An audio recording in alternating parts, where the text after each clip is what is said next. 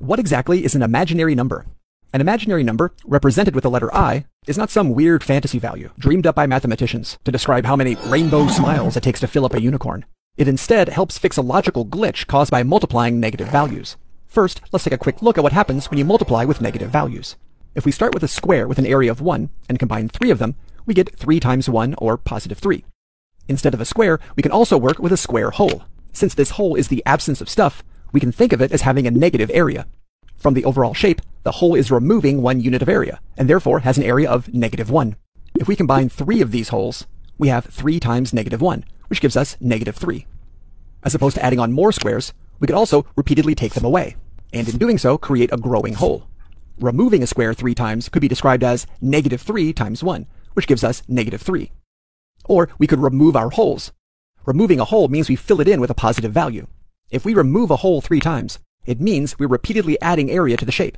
We could describe this as -3 times -1, which gives us a change of +3. Multiplying a negative by a negative gives us a flipped result of a positive answer. With this in mind, let's see how we could calculate the area of the squares in the first place. The area would be the length times the width, which are both 1. This would give us 1 times 1, or 1 squared, which is +1. But how would we calculate the area of the square whole? Since it's a whole, we know it has a negative area.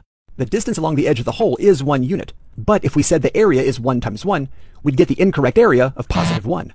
If we considered the edges of the whole to be -1 unit in length, we'd end up with an area of -1 times -1, or -1 squared. A negative times a negative creates a positive value, so again, we'd get the wrong answer of +1. What we need to find is a value that when multiplied by itself will give us a negative result. The problem is that from what we've seen so far, no value times itself will give a negative result. A positive times a positive, or a negative times a negative, will both give a positive result. This can seem frustrating because it appears so basic, but the mechanics of multiplication don't seem to allow it.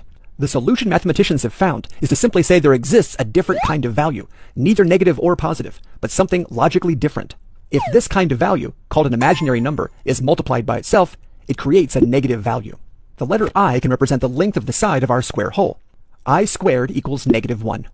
Calculating the length of the edge of a square whole might seem like we're taking something simple and making it complicated, but imaginary numbers help us work with the negative values that show up in many different kinds of scenarios.